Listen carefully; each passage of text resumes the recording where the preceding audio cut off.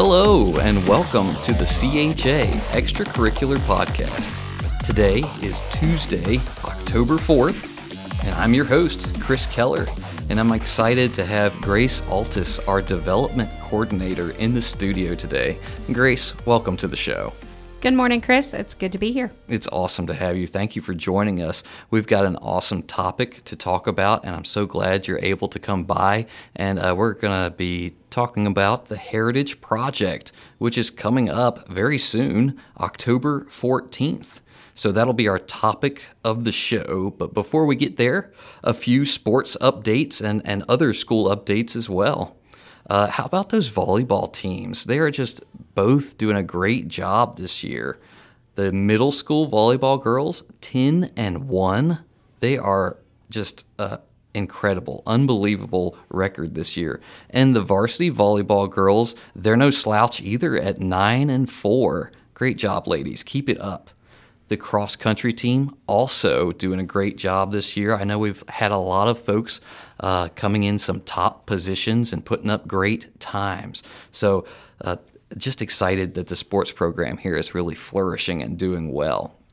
I believe there's actually a state cross-country meet coming up in a couple of weeks. All right. Excellent. Well, we'll be excited to cheer those folks on for that. Looking forward to that. This week also is Spiritual Emphasis Week. That'll be starting tomorrow, and Wednesday, Thursday, and Friday we will have chapel each of those days. Looking forward to it. I know Pastor Jeremy has put a lot of time and preparation into that, and I'm just excited to see how God will move through that this week.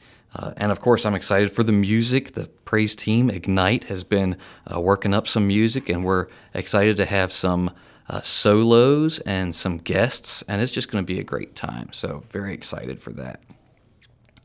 On your athletic calendar tonight, the middle school and varsity volleyball team, they're going to be playing RVCS, and that will be here at 5 and 6 o'clock. Wednesday, cross country, they have a scrimmage at BFMS, and that starts at 4:30. Thursday, oh yeah, we've got the esports match for both the middle school and varsity teams. Those matches are at 4 and 5 o'clock. And also Thursday, there's a middle school and varsity volleyball match against King's Christian Academy here at 5 o'clock and 6 o'clock. So Thursday, that's your big night. Come on out and enjoy. And I don't know if I can believe this, but there's an empty box on my Friday. So that's just unheard of. So maybe those athletes can get some rest then, and those families can enjoy some time together. Well, Grace, I'm so excited to have you here. And the way I love starting out interviews with folks is just to ask some questions about your introduction to CHA. It's just a chance for me to ask that question that maybe never came up in conversations because we just couldn't find the time to talk about that. And I just love hearing that. Some of that is the history nerd in me. I love knowing the context of people's lives, where they've come from and how they've gotten to where they are. So would you share a little bit about how you came to find out about CHA and then eventually came to be here? Sure.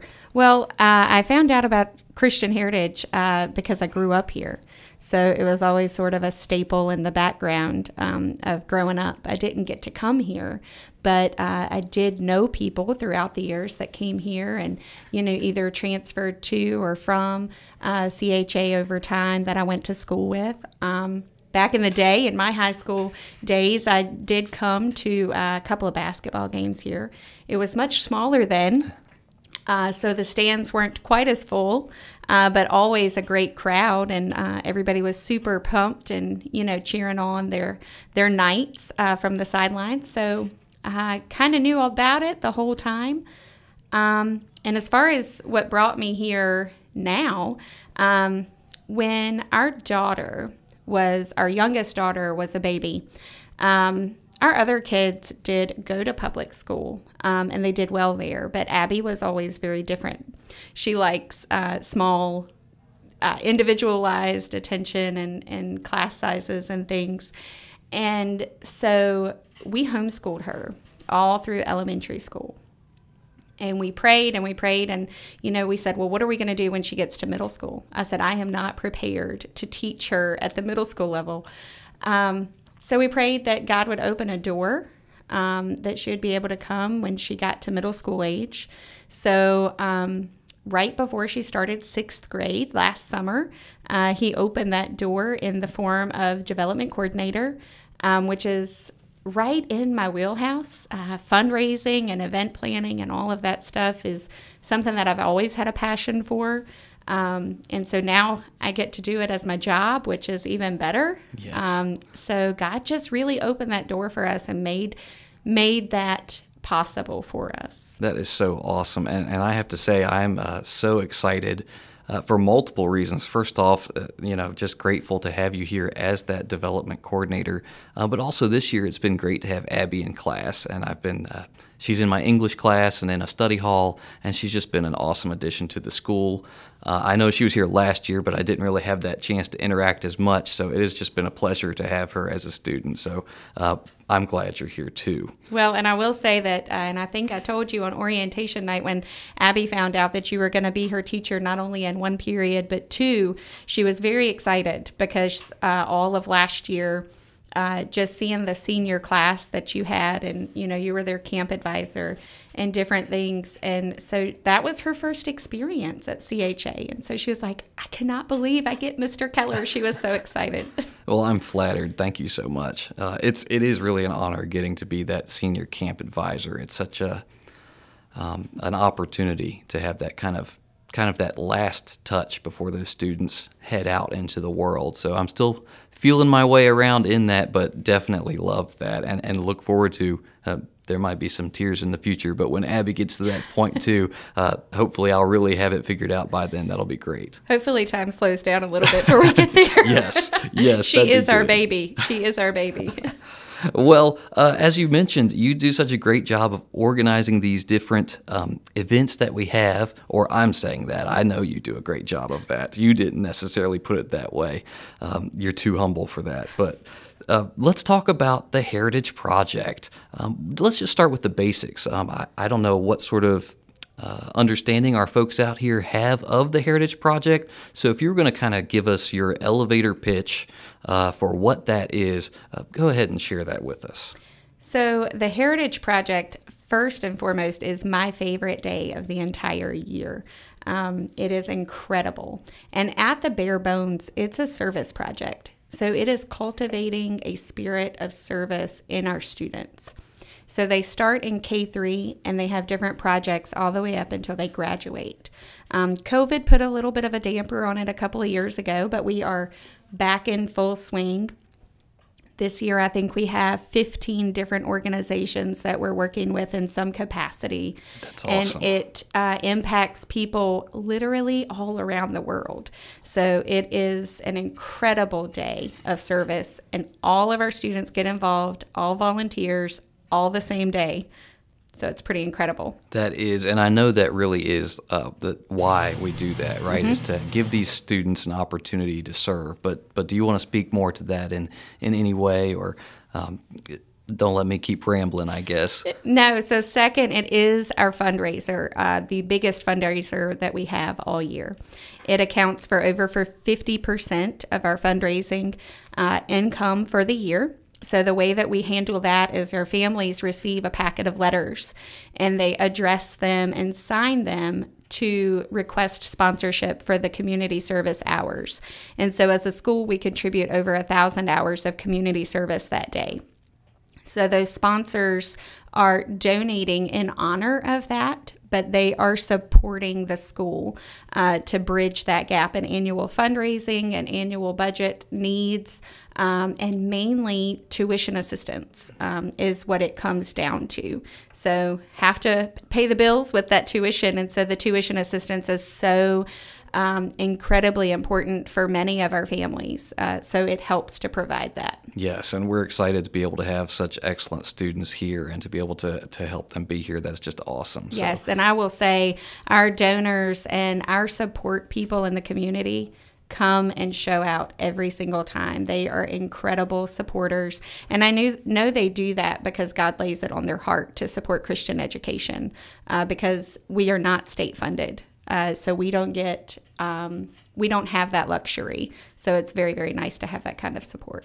Definitely. And all of our students are involved. Is that correct? Yes, all 345 of them. So K3 through 12. All right. All on the same day. Good. I'm glad to hear Waylon gets to jump in there and be involved too. Let's get him started early on this. That's right. Very good. Well, why don't we talk a little bit about some of I think you mentioned 15 different organizations that we're involved with, that we send volunteers to go help. Why don't you pick a few that we can chat about? So, well, since you mentioned Waylon, I'll start there. Our K3 are actually doing a project that I have dubbed the Red Bag Project. And so they're packing bags with blankets and hot cocoa and different items to take to the Ronald McDonald House in Roanoke, Virginia. So the Ronald McDonald House serves families that have children in the hospital, that have major procedures, or maybe their babies are in the NICU. So these families are going through a really tough time. And so just to be able to give them a notebook to write down notes that the doctor says, they might not have thought about that when they ran out of the house. So to be able to give them those, it's just a way of loving on them.